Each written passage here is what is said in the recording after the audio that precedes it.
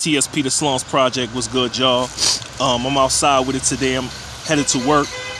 I saw something on the internet that was kind of crazy. Salute to Willie D.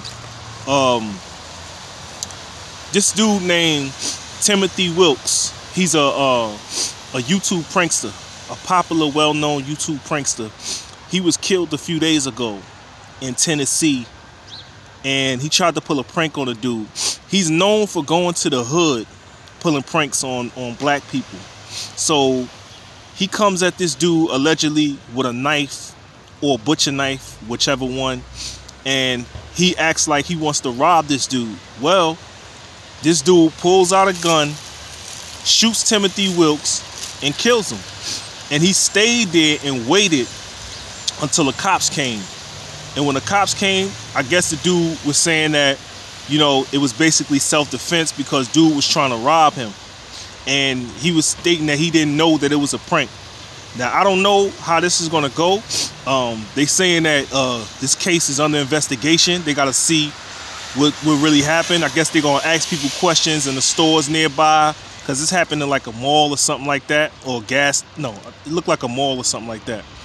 So I guess they're going to ask people what happened and things like that, and they're going to check the cameras.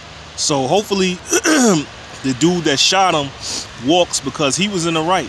In my opinion, my personal opinion, he was in the right for killing him, because he thought dude was trying to rob him. You don't come at nobody with no weapon, no objects, or nothing like that, acting like you're going to do something, because whatever that person does in retaliation is justified, you know. So that's just that was a reaction, you know, and I feel like he had every right to do what he did. And that just goes to show that these dudes that's doing these pranks, they need to cut it out. I seen them do, you know, these prank videos for years, them going and pulling pranks on people, and I say, you know what, one day these dudes is gonna get killed. They're gonna mess with the wrong person and they're gonna get killed. And that's exactly what happened. So I hope this is a lesson for a lot of these dudes that's doing these pranks on YouTube. Anyway, I'm out of here. Gotta get to work. Peace.